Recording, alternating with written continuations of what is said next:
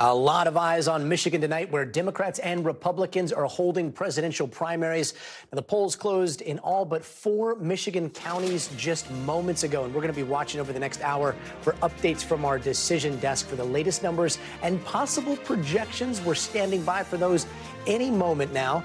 And on the Republican side, this is the second time in 4 days that former President Donald Trump has faced off against Nikki Haley, who he beat in Iowa, New Hampshire, Nevada, and her home state of South Carolina. And right now it looks like Haley will stay in the race, whatever happens tonight, as we head towards next week's Super Tuesday. On the Democratic side, we'll be paying close attention to uncommitted ballots as President Biden faces off against Dean Phillips. That's because Michigan voters have the choice to cast a vote for neither candidate. Some are checking that box as a way to protest the White House's response to Israel's war in Gaza. I'm hoping this uncommitted vote will at least let him know that in Michigan, it's not a wrap here. It's not a lock here.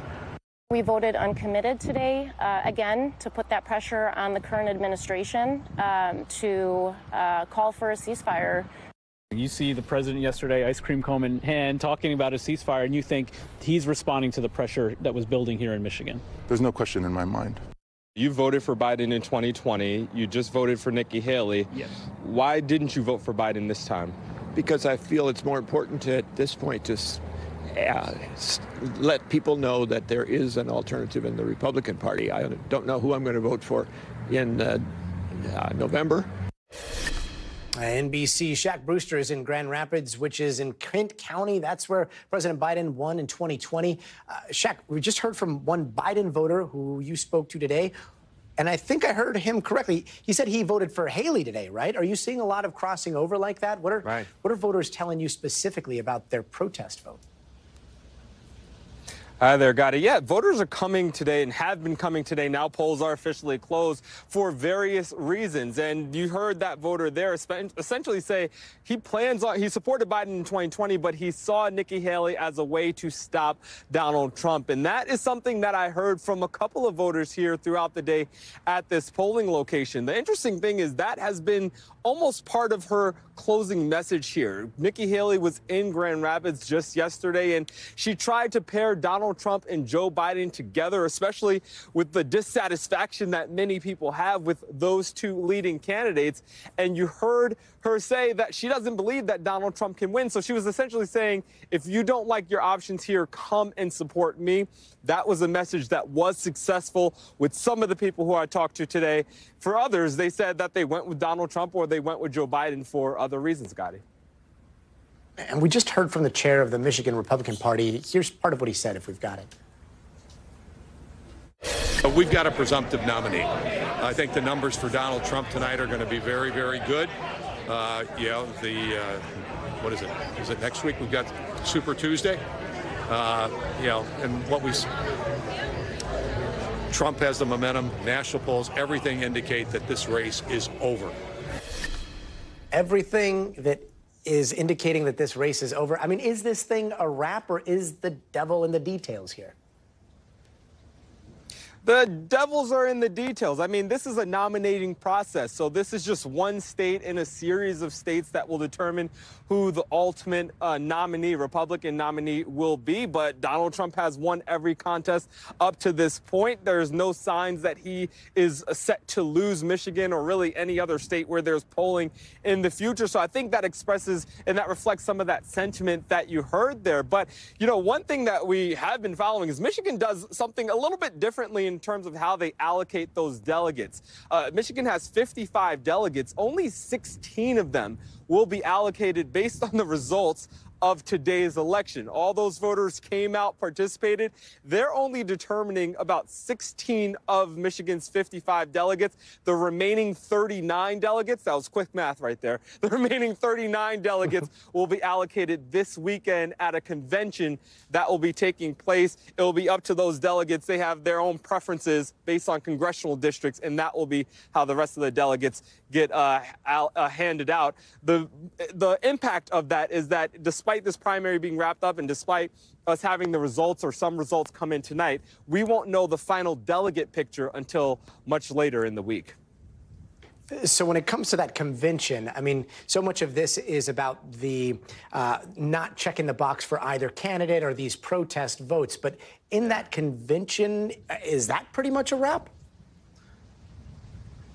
You know, it's interesting because when you talk to folks who will be attending it, when you heard from the GOP state party chair there, it sounds as if many of those people who will be voting, those delegates, they're party insiders. These are, many of them are Trump loyalists. Many of them have been party officials or involved in the party in various ways. So it is very likely to be an overwhelmingly Trump delegate grab from tonight's from both tonight's primary and that state convention. So it's always hard to say that it's you know, a complete wrap. It matters what happens, but if you follow the trends, if you listen to what people involved are saying, it does look like we'll be leaving Michigan with, or President Trump will be leaving Michigan with a big delegate grab on his path to the nomination. Shaq Brewster, live in Grand Rapids, Michigan tonight. We're going to check back with you in just a little bit later this hour. Thanks so much for joining us. So now we have President Biden making some news, saying he hopes a temporary ceasefire between Israel and Hamas could start as soon as next week. He made that announcement last night during a surprise taping for Late Night with Seth Meyers, while the two were doing a bit while eating ice cream. My national security advisor tells me that we're close. We're close. It's not done yet. And my hope is by next Monday, we'll have a ceasefire. Maybe by next Monday. Some people in Gaza don't seem to have too much faith in that new deal. Take a listen. احنا نتأمل انه يكون وقت اطلاق نار دائم شامل، بدناش نرجع تاني للحرب، لأن الحرب لما تهدأ الأولى دمرت بيوتنا. مش بدنا احنا كل يوم احنا نعمل هدنة، احنا بدنا هدنة اللي هي على مدى الأعوام، على مدار 10 سنين 20 سنة. U.S. officials are telling NBC News that during temporary ceasefire deal, they're hoping for the release of more hostages and aid into Gaza, but all of it might be in jeopardy because today both Israel and Hamas seem to be downplaying what Biden said. NBC News foreign correspondent Ralph Sanchez has more. President Biden's hopeful comments that a ceasefire deal between Israel and Hamas could be reached as early as Monday, being met with something like skeptical silence here in the Middle East. Qatar's foreign ministry was asked about the president's remarks earlier, and a spokesman said, if there was a breakthrough to be announced, I would look a whole lot more cheerful than I do right now.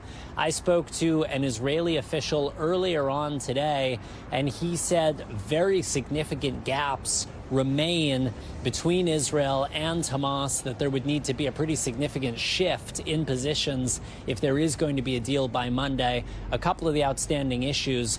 One, how many Palestinian prisoners Israel would need to release from its jails in order to secure the release of hostages.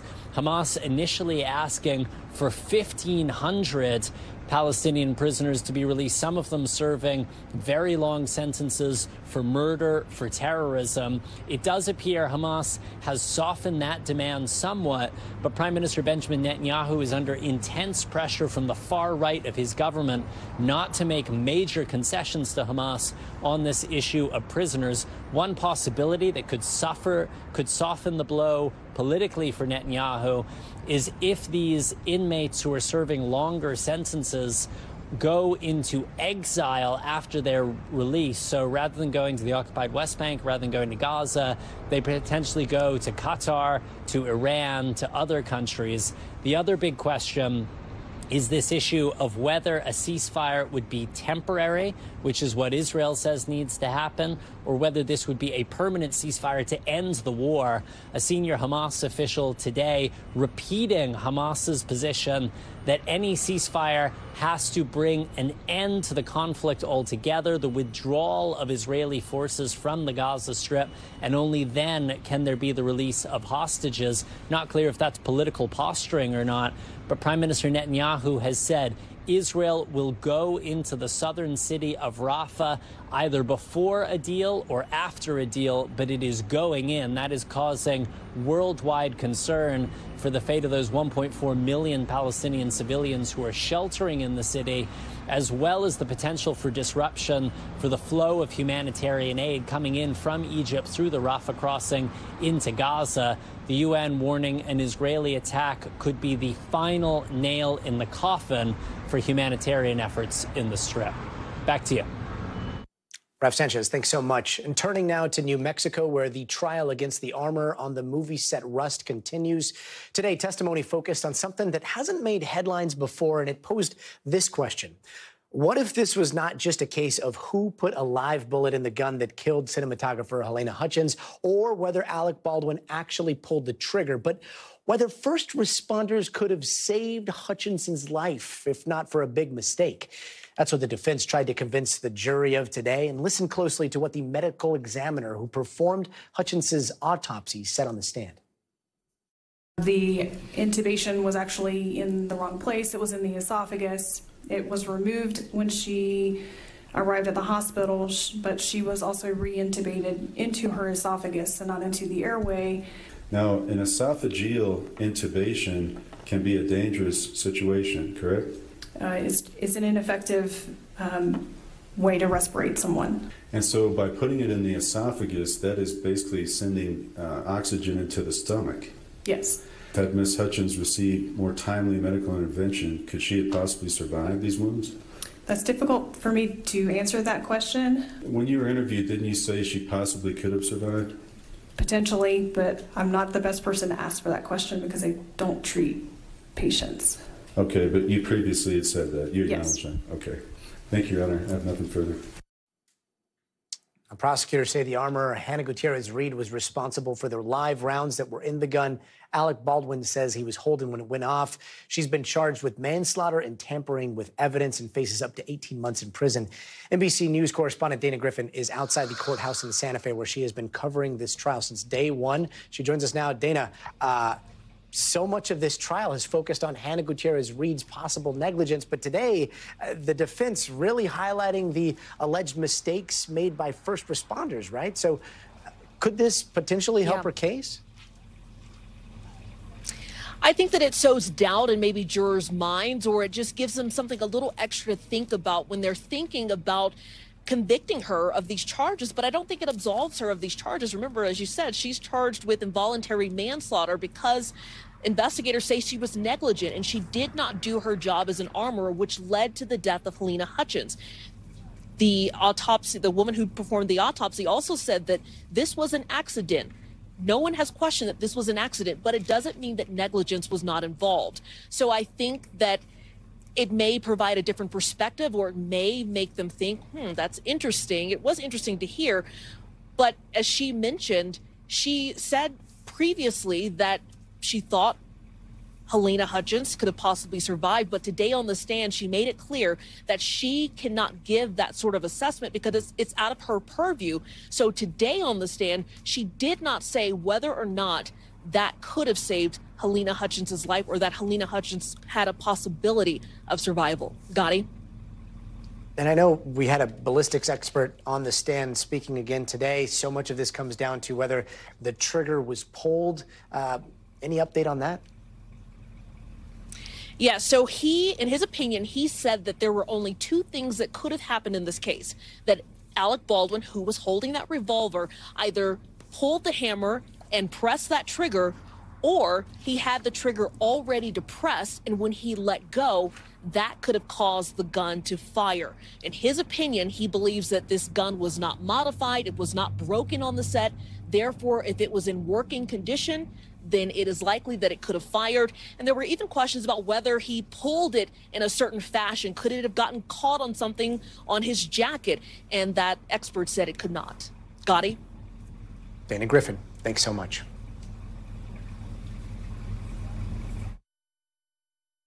And tonight, 41 million Americans are under a severe storm watch. Strong winds, large hail, even a few tornadoes. And they're all threatening the Midwest, the Great Lakes, and the Ohio Valley. And a lot of it having to do with this unusually high temperature that we've been seeing. More than 100 temperature records fell yesterday.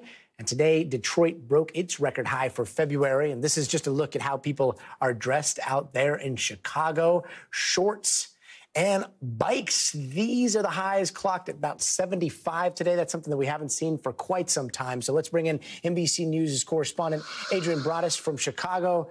Adrian, I don't know if you're wearing shorts under there, but it does seem like it's unseasonably warm out in Chicago. What's going on?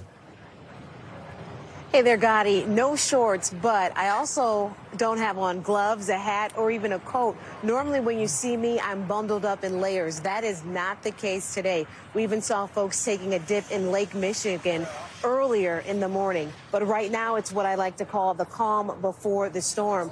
Just a short time ago, we were with the National Weather Service Chicago, and the team there is preparing to track the severe weather throughout the night. Now, they're always staffed 24/7, but because of this powerful storm system that's passing through the Midwest, including here in Chicago, they have extra crews and teams working. Their main concern, hail. We're talking about hail, they say, the size of golf balls. Not only the hail, but possible tornadoes happening overnight across the Midwest, including here in the Illinois area. Right now in Chicago, there's a wind advisory and a tornado watch. Gadi?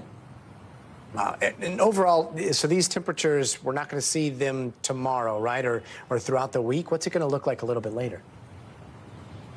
So our teams have been calling it weather whiplash. We're going to see a dramatic drop in temperature, at least 40 to 60 degrees. The high today here in some parts of Chicago, 77. Tomorrow, it's going to fall to about 27 degrees. And then on Thursday, we will see the temperature start to climb again. Thursday and on Friday, we could be up to 50 degrees. But it's this swing in temperature that creates that danger element, Gadi.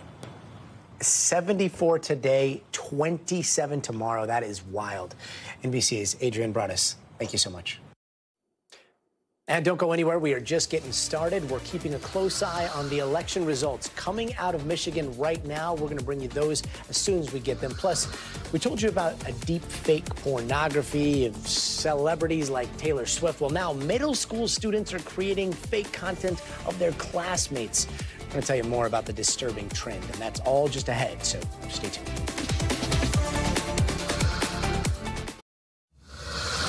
Hey, welcome back, and here are some of the other headlines we're watching tonight. 2 men have been found guilty in the killing of hip-hop legend Jam Master Jay. The Run DMC co-founder was killed in his New York City recording studio back in 2002, and the 2 men faced at least 20 years behind bars and a potential life sentence. Now, prosecutors have declined to seek the death penalty against them. And the clock's ticking for Congress to keep the government open. Senators from both parties saying today that another short-term funding bill will probably be needed to prevent a partial shutdown this weekend. And fights over certain policy changes are holding up that process. They'll have to agree to something pretty fast, though, because the deadline is Friday night. And Nathan Wade's former divorce lawyer, Terrence Bradley, was back on the witness stand today saying he couldn't remember key details over when Wade and Fani Willis started dating. He did, however, acknowledge they were together at some point. Now, those details could all determine whether or not Willis will be disqualified from overseeing the Georgia election interference case against former President Trump. Willis has denied any wrongdoing. And Macy's is shutting down 150 of its stores by 2026 as they try to turn around a slump in sales. Instead, they're going to focus on luxury brands Bloomingdale's and Bluemercury, and they say the closures will help Macy's save about $100 million in costs this year alone. And we're watching wildfires in Texas tonight where they have already caused Governor Greg Abbott to issue a disaster declaration. Right now, the largest fire is tearing through the state's rural panhandle area. And the Texas A&M Forest Service says it's burned through about 300 square miles so far. And you can call this next story the ultimate supermarket sweep. Some of the biggest grocery stores are busy trying to buy each other. Kroger and Albertsons are in the middle of this $25 billion merger, or at least they were until the government tried to stop it with a lawsuit. The Federal Trade Commission filed a lawsuit along with 8 other states saying that they are worried the merger will only lead to sky-high grocery prices. Kroger is like the second largest grocery giant in the U.S. and owns all of these chains like Ralph's and Smith's. We're talking 3,000 stores, and Albertsons is the 4th largest with chains like Safeway and Vons. They've got about 2,000 stores, which means if they combine, they would have control over a huge chunk of the market and could drive up prices. But Kroger and Albertsons say stopping the merger will also benefit other grocery giants like Walmart and Costco. It is pretty complicated, so let's break it down with NBC News business correspondent Brian Chung. Brian, so for the sake of our grocery bills, let's just game out these 2 scenarios here. First, what could happen to our bills if a deal does go through? Well, if it does go through, what the 2 companies are saying, Kroger and Albertsons, is that they'll be able to offer better deals to consumers. And that's because they won't have to deal with the costs of redundant stores in certain areas. So let me put this as an example, right? So we know that there is a Vons on Fairfax Boulevard, right? Just up on Fairfax, you know that there is a, let's say, for example, a Ralph's, right? If those 2 stores are in the same area and this merger happens, does the company need to operate both of them in the same area? Well, maybe not. So they would perhaps close one, keep the other one open. The FTC, though, says, whoa, hold up, pause. If you close one of those stores, then there's not going to be competition in the area. So the quality is going to go down and maybe the prices go up. But the companies are saying, well, we'll have the cost savings of not having to operate the other store on the other side of the block, so we can actually keep prices lower. So it's a little bit of a he said, she said situation. But again, while this is going through litigation, because now that it's going to the courts, it's going to be up to a judge or maybe a jury to decide whether or not this deal ultimately goes through. The game plan is for them to still merge. It just depends on how long this would be of a roadblock in that process. And what happens if this deal is killed forever? Any implications there? Does this set a precedent? Yeah, well, we heard from Kroger and Albertsons saying that if the FTC has its way by trying to stop this merger, if they succeed, what that would do is increase the market concentration for other big players in the grocery space. And they pointed and specifically named the likes of Walmart, the likes of Costco, the likes of Amazon. So they're saying the FTC, which ironically is trying to stop consolidation in this space, might actually be helping the big guys get bigger. Now, you'll notice that the names that I threw out there, they're not just singularly grocery chains, right? Walmart, Amazon, they sell plenty of other types of things, Costco as well. So it's a little bit of an apples to oranges comparison. But again, this is an issue now that the FTC has put that lawsuit out there along with 8 other states. It's going to be up to a judge and jury to try to figure out whether or not this merger, if it goes through, would be an antitrust concern. Brian Chung, thanks so much. Now, I don't know about you, but middle school, not the best memories for a lot of us, right? Well, imagine if AI was thrown into the mix. In some cases, students now are starting to use deep fake images to take bullying to a whole new level. And NBC News correspondent Liz Kreutz has that disturbing story. It's the latest incident of a new and insidious form of bullying. A group of students at a Beverly Hills middle school creating deep-fake pornographic images of their classmates, swapping the faces of their peers onto pictures of nude bodies. I'm very disappointed. The school alerting parents after the images were shared among students via text. Beverly Hills police are now assisting in the investigation. This is new uncharted territory when it comes to information that's being, created and disseminated. The disturbing incident happening just weeks after fake nude images of Taylor Swift appeared online. District Superintendent Michael Breggy sees a connection. I do believe that played a big part in our students becoming aware of what's possible with the technology. This technology is easy to use and so easily accessible. They can get it right on their phones, instantaneously create content, and then send it anywhere. AI still so new, this all falls into a legal gray area. Experts say it's still unclear if the fake images are even child pornography. Why are there not more legal protections to prevent this type of incident from happening right now? This is one of the situations where law is oftentimes chasing after technology. A federal bill aims to criminalize sharing sexually explicit deepfake photos, but it stalled in Congress. Images can last forever. Yeah.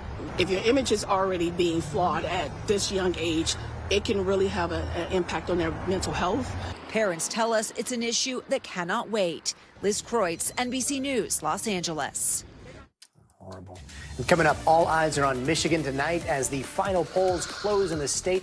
Just 30 minutes away from now, we're going to bring you some special coverage from the ground. But first, you've got to see this. This is one of the rarest sights on Earth. That, my friends, that's a fireball. And it's not actually a fire. It's a phenomenon that's Horsetail Falls in Yosemite here in California. Happens only around this time of year, and only if the weather is just right and the sun hits the waterfall in just the perfect place. It legit looks like lava is spewing down El Capitan. That view is lit. I'll be right back.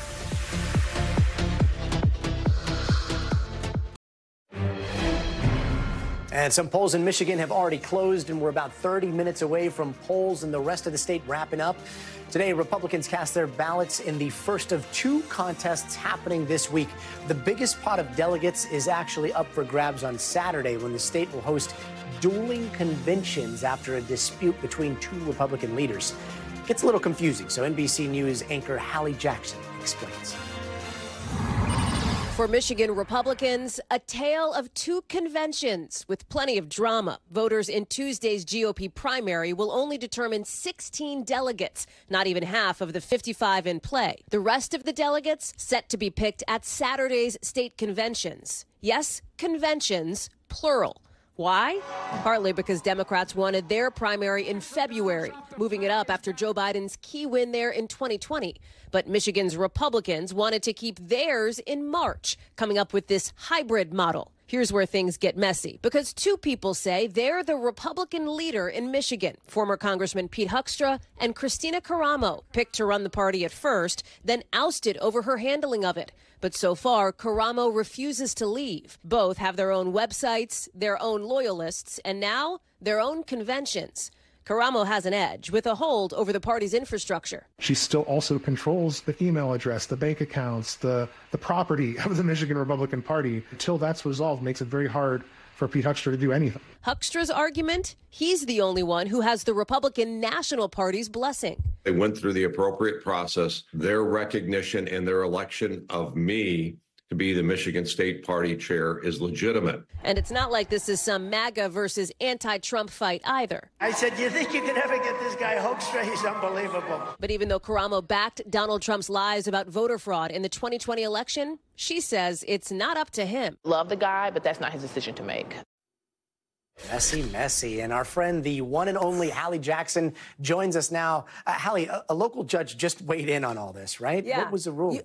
Listen, Gadi, you said it. Messy, except now a judge is trying to demessify it, if you will, clean it up a little bit by ruling against the woman that you just saw in that piece, Christina Caramo, basically issuing what's called a temporary injunction. It means she no longer, should have access to this Republican state party, the phone chain, the documents, et cetera, essentially saying that, yes, it's Pete Huckstra who does have control of the state Republican Party here. So a bit of a late-breaking development tonight, but it may help give some clarity as we round the corner into Saturday when those dueling conventions were supposed to be held. It is not clear tonight if, in fact, Caramo, after this judge's ruling, will, in fact, move forward with that dueling convention. But it is clear with the Republican Party aligned behind Huckstra, with former President Trump behind him, he is out with a statement tonight essentially saying that everybody has reviewed it. There is unanimous agreement that the former chair, meaning Caramo, was properly removed. He says it's time to unite and move forward with the business of delivering the state of Michigan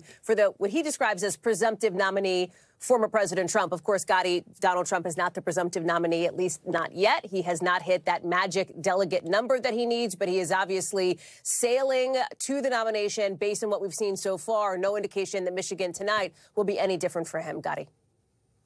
What does this say about the Republicans' leadership in that state when it comes to Trump?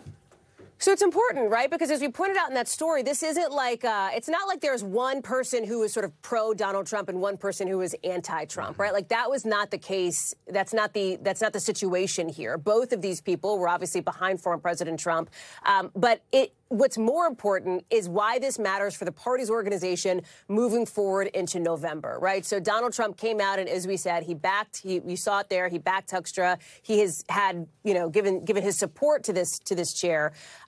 The reason why this matters is former President Trump lost the state of Michigan to President Biden by only about 150,000 points last election, Gadi. Michigan, I don't have to tell you, is a key swing state. It is so critical come November. And the party apparatus matters as far as things like the get out the vote operation, as far as things like the turnout operation that is going to be a big deal as we round the corner into the fall here. And so that is why you want to have a party apparatus in place that can function, that is not tied up in these sort of messy disputes, if you will. Obviously, we still have months to go before November actually comes, but that is where the rubber meets the road as far as this kind of thing is concerned for former President Trump. Yeah, one party apparatus, not two different ones. I can imagine your laptop right there with both convention websites still up, refreshing both of them.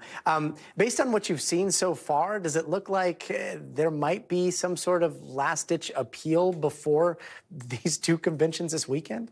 TBD. It's a great question. Our colleague Henry Gomez has been the tip of the spear in our reporting on this tonight and throughout the course of this process. You saw him there in that story, in fact. And so it is potentially, possible. The thing is, you got to look at where the party apparatus is, right? And I know I keep saying, but like, who's in her corner moving forward here? And with former President Trump specifically kind of throwing his weight behind Huckstra, that remains to be seen. That is a question mark. Obviously, if these dueling conventions happen, they're going to have to figure that out and sort it out. The hope, I would assume, for Michigan Republicans is that they get that figured out before the fall, God.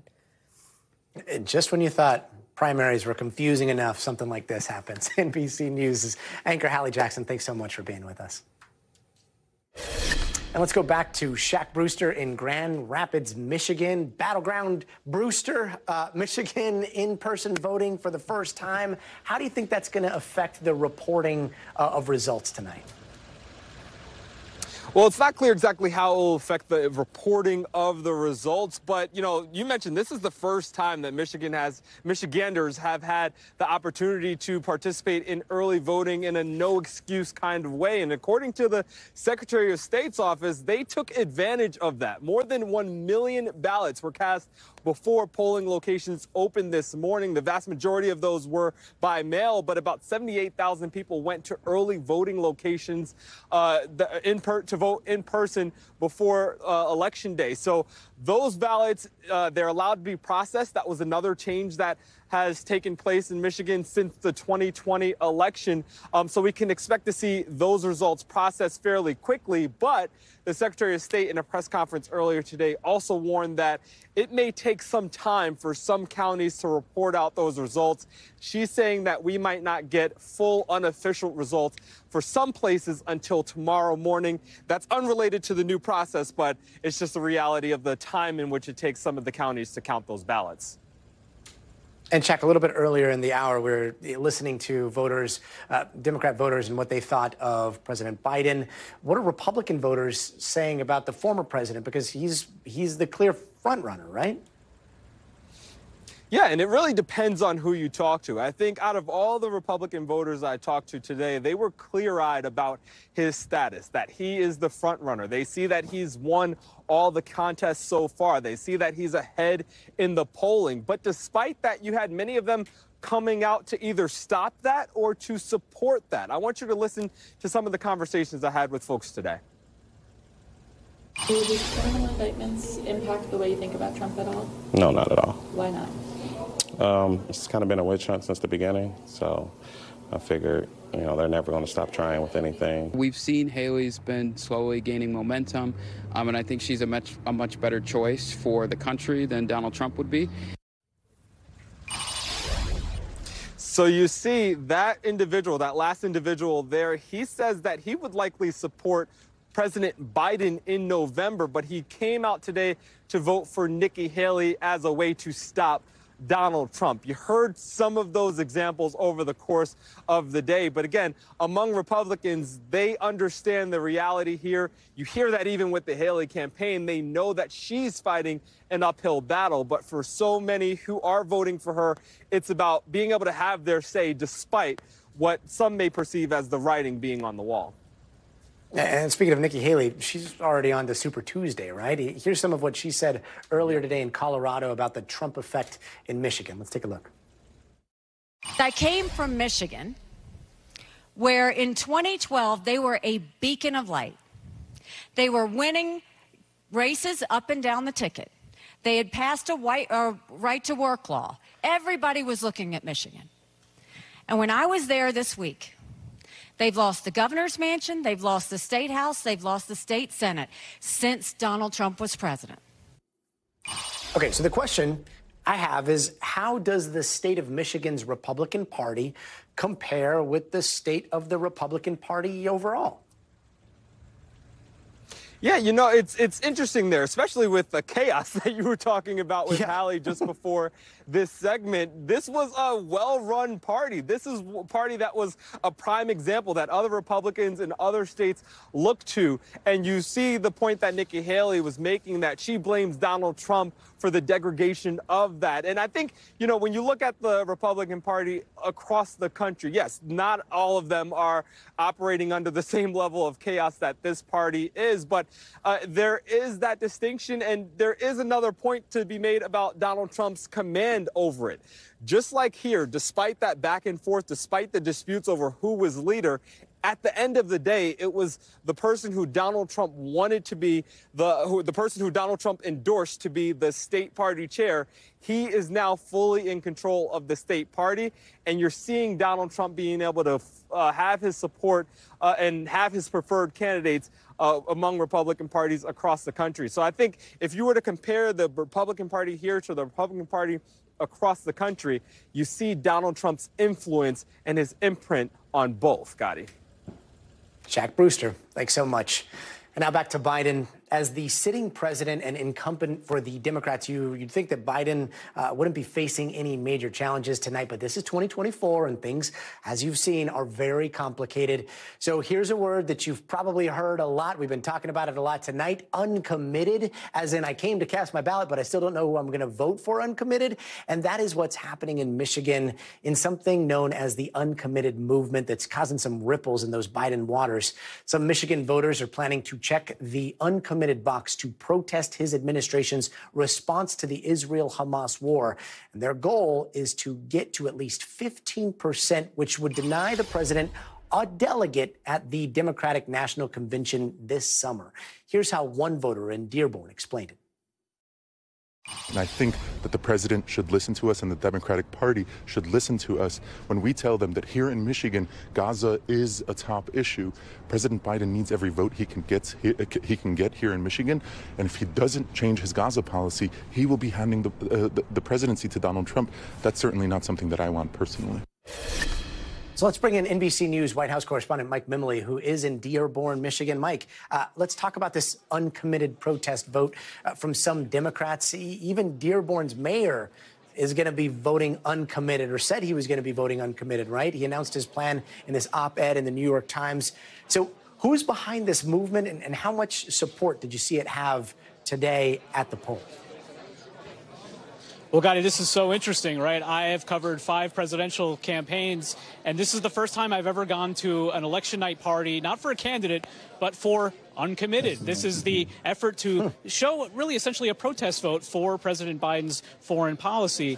And there are some establishment, you could call them establishment, the mayor here from Dearborn, former Congressman Andy Levin, the Bernie Sanders political organization, Our Revolution, they have put their voice behind it, as has Congresswoman Rashida Tlaib from this district. But this really has been a grassroots effort. They don't have a lot of money. They haven't been able to spend a lot. They haven't been able to put any TV ads on the air in the way that the Biden campaign has been able to do. And so the fact that they are seeing this kind of success, the votes are just coming in now. They already have over 15% of the vote so far, well ahead of what the expectations they were trying to set. They said they would consider this a success if they got 10,000 votes. Well, it's pretty early in the night, Gadi, and they've already well surpassed 10,000 votes. Yeah, I mean, like, time out, because let me just clarify what you said. You're not at a Democrat party. You're not at a Republican party. This is a primary night. You were at an uncommitted party? That's what you said? It's an uncommitted party, and I got to say, as parties go, it's pretty good. They've got a nice food spread here. They got a big crowd, bigger than I think even they expected. Now, I should mention I went to a write-in campaign party earlier in New Hampshire. Remember, Joe Biden wasn't on the ballot there. So this is already a pretty unusual cycle. But this really does demonstrate what they think is a significant movement to put some pressure on the president. The big question, Gadi, is will the voters who cast an uncommitted ballot tonight vote in November? Will they vote for Joe Biden in November? Will they vote for a third-party candidate? We heard a little bit of everything from the voters we talked to today. The Biden campaign says, listen, this is a choice between Donald Trump and Joe Biden in November, and they're confident voters will make the judgment that Joe Biden, even with some disagreements on the policy level, is better for their interests than Donald Trump. But, from an outsider looking over there, it does look like Biden's kind of left his campaign in Michigan largely to his surrogates, right? What's been his strategy there? We haven't seen him on the ground there very much. And how are the surrogates doing? Yeah, that's right. We've only seen President Biden come here to Michigan just once. Didn't hold a big rally. He did, some meetings with union workers. Union support has been so critical for President Biden. But the campaign here, such as it is, has really been carried by Michigan's Democratic governor, Gretchen Whitmer. She is a co-chair of the Biden campaign. Her political organization has done more than 24 events over the past month alone, all across the state. Now, the Biden campaign is really dependent on that support and that infrastructure, frankly, because they haven't built it up yet. And there's been some questions from Michigan Democrats who say this is a swing state. You better be on the ground in a much bigger way ahead of November. Is his campaign trying to manage expectations a little bit tonight? Yeah, and some of the points that we're hearing from them, Gadi, are to look at what past Michigan primaries specifically have seen in terms of this uncommitted vote. We saw, for instance, 20,000 uncommitted votes in the 2020 Democratic primary when you did have a competitive top of the ticket with Joe Biden running against Bernie Sanders. In 2016, when Hillary Clinton was running against Bernie Sanders, again, there were 20,000 uncommitted votes. And so you have seen on a percentage basis that there are, typically see this kind of uncommitted vote in the past, but it's just a much more significant number so far based on what is an organized, uncommitted effort rather than just leaving it to the voters. Sorry, Mike, but you're doing the good old-fashioned lowering of the voice because somebody is on the microphone talking because you're at a primary party and you'd think that it was either a Dem or a Republican. I just can't get over the fact that you're at an uncommitted party. So I got to ask, sorry to ask this, but what you were saying that they have a great food spread. What do the uncommitted voters eat? Like, is it a big buffet of choices? You vote uncommitted. Well, this is a Middle Eastern restaurant, so there is some excellent hummus. I haven't had a chance to sample it myself yet, but they have some other dishes. They also do have a campaign staple, boxes of pizza. We always know, especially reporters, about election night pizza. Uncommitted until it comes to pizza. NBC's Mike Memoli. Thanks so much for joining us, man. Today. And Republican candidate Nikki Haley says she is not going anywhere, at least not yet, even though if she winds up losing tonight, it'll be her 5th straight loss in a major nominating contest against Donald Trump. Take a look. 70% of Americans have said they don't want Donald Trump or Joe Biden. I am giving them a choice. We don't anoint kings in America. We allow people to vote in elections, and that's what we've done. In the next 10 days, 21 states and territories will vote. That's a great thing about America, and I think everybody deserves competition. Now, Haley has promised to stay in the race through Super Tuesday on March 5th. When those 15 states, including California, hold their primaries. So let's bring in NBC's senior political editor, Mark Murray. Mark, Nikki Haley, she's really been playing into the fact that she's an alternate option, not just to Trump, but also to Biden. Does Michigan being an open primary help her tonight? Yeah, so potentially it does help her. And Michigan being an open primary means that Democrats, Republicans, independents can kind of pick any primary they want to be able to participate in. And obviously that was something that benefited her in South Carolina, where in addition to getting almost 40% of the primary vote in her home state, there were a lot of crossover Democrats and Democratic-leaning independents who ended up boosting her total. And she could potentially see the same thing happen in Michigan if there are some Democrats Democrats who say, hey, I want to participate to make Donald Trump look bad. On the other hand, Gadi, we are seeing the same, the Democratic primary play out on the Democratic side. And so for Democrats who want to express support for President Biden, or that uncommitted that Mike Memley was just talking about, that might actually take away some of the potential crossover voters that she was getting in South Carolina, and maybe making it just a little bit harder for her in Michigan than she was able to get 40% in South Carolina over the weekend.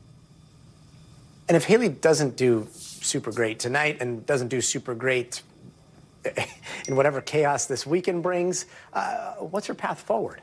It's a really difficult path, Gadi. And, one of the things you have to understand about the delegate rules in the Republican race is that in a lot of ways, when it comes to Super Tuesday, many of them are almost kind of like a winner take all. If a candidate gets 50% or more, and, Democrats, they like to divide up their delegates proportionally. If you end up getting 15 or 20%, you get 15 or 20% of the delegates. That's probably not going to weigh. It's going to be in most contests on the Republican side. And so we just saw in South Carolina, for example, Nikki Haley ended up getting nearly 40% of the vote last Saturday, only ended up getting 3 delegates. And so if you kind of extrapolate that out, that could actually be very difficult. And so by the time you get to Super Tuesday or the middle of March, Donald Trump could be in a position of wrapping up the Republican nomination just on the delegates alone.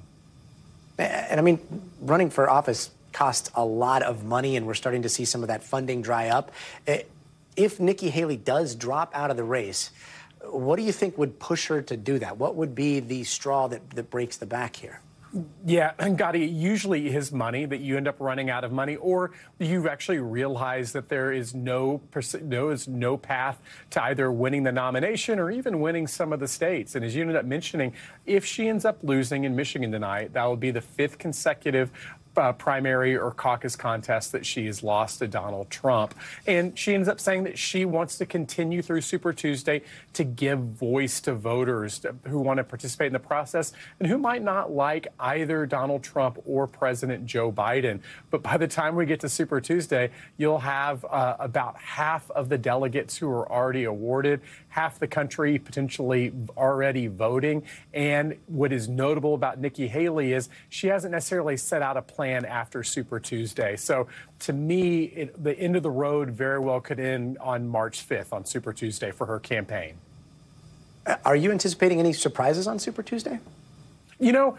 Gadi, we've been doing this for a long time, and I think it's always important for political reporters and analysts to always be on the lookout for surprises.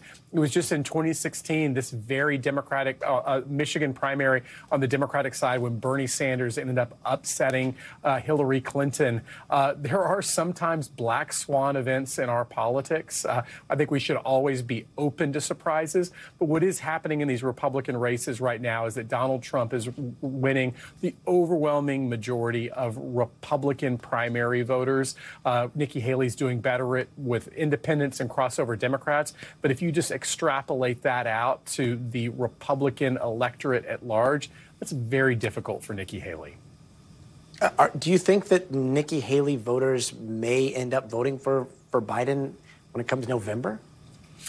So I think we have some evidence that while there are true Republicans who prefer Nikki Haley over Donald Trump, in South Carolina on Saturday, we ended up seeing people who seem to be fitting the profile more of a Democratic voter, or certainly an anti-Trump voter, participating. And so I do think part of her coalition, obviously, are Republicans who just prefer a different, who want an alternative to Donald Trump. But a lot of the coalition that is backing her are crossover Democrats and independents who lean to the Democratic Party, who probably aren't Donald Trump voters in the first place. Great perspective there. Mark Murray, thanks so much for joining us. And let's bring in Democratic strategist Amisha Cross and Republican strategist Brendan Buck. Thank you both for joining us tonight. For the Democrats, how many uncommitted ballots would actually raise red flags for the White House here? And for Republicans, how big of a vulnerability could this be for the president? Amisha, let's start with you. Well, we know that there's been a coordinated effort to increase uncommitted votes, particularly coming from a population that has a large percentage of Palestinians and Muslim identifying voters. That makes a difference.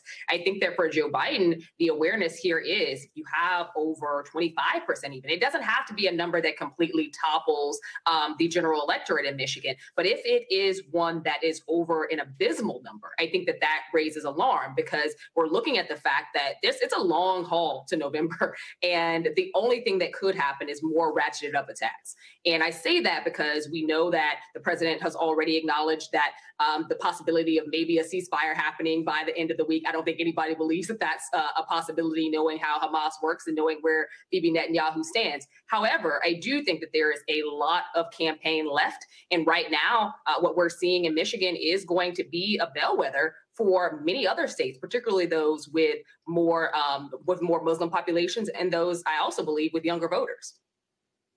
And Brendan, do you think that the former President Trump is going to capitalize on what we're seeing here with the uncommitted vote?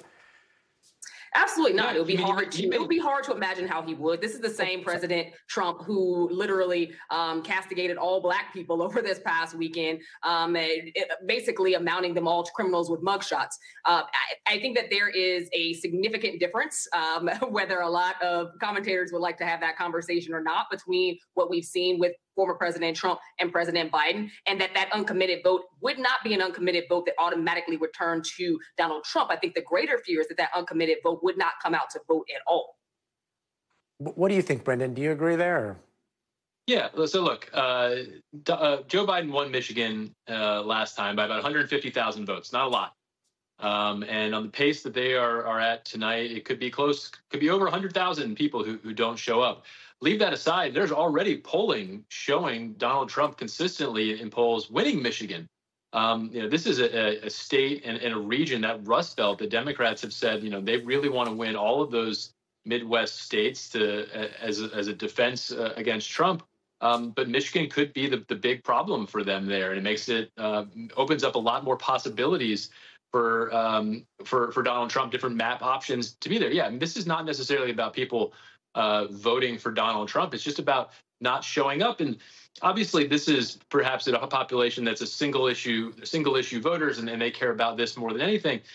But you're also seeing throughout the Democratic Party a number of demographics that are just showing a level of apathy that is really concerning if you're the White House.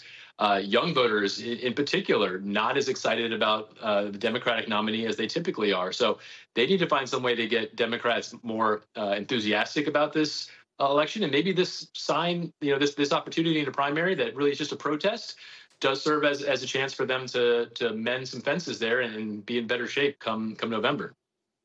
Now, one of the biggest surrogates, obviously, is Michigan's Governor Gretchen Whitmer. She told us about the president's handling of the Israel-Gaza conflict as she saw it yesterday. Let's take a quick listen to that.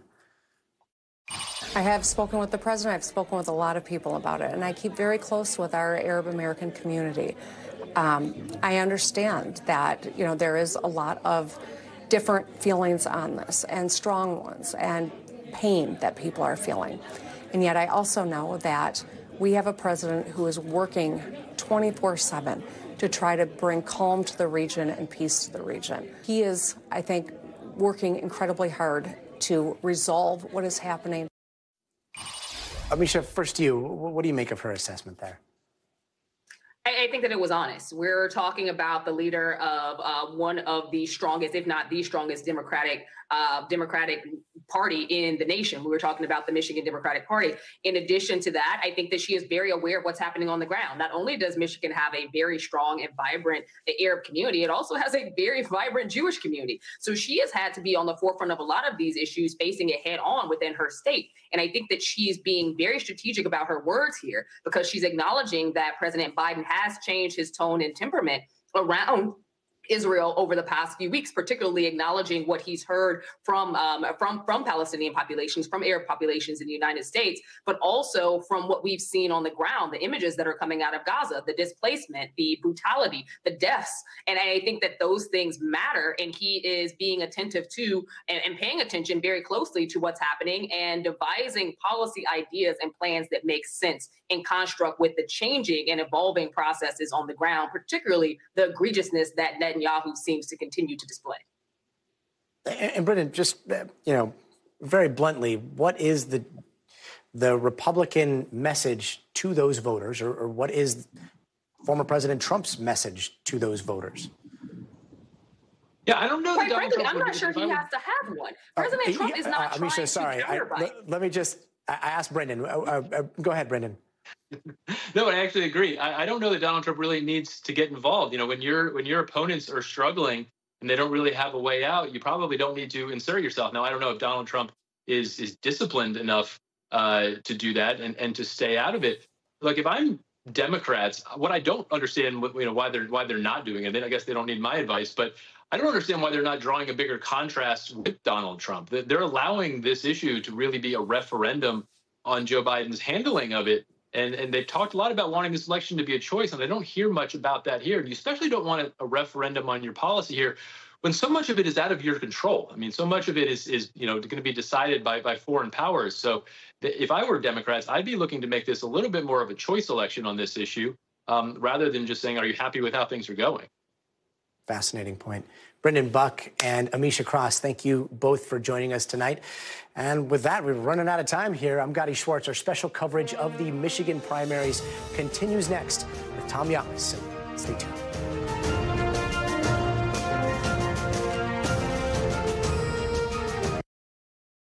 Thanks for watching. Stay updated about breaking news and top stories on the NBC News app or follow us on social media.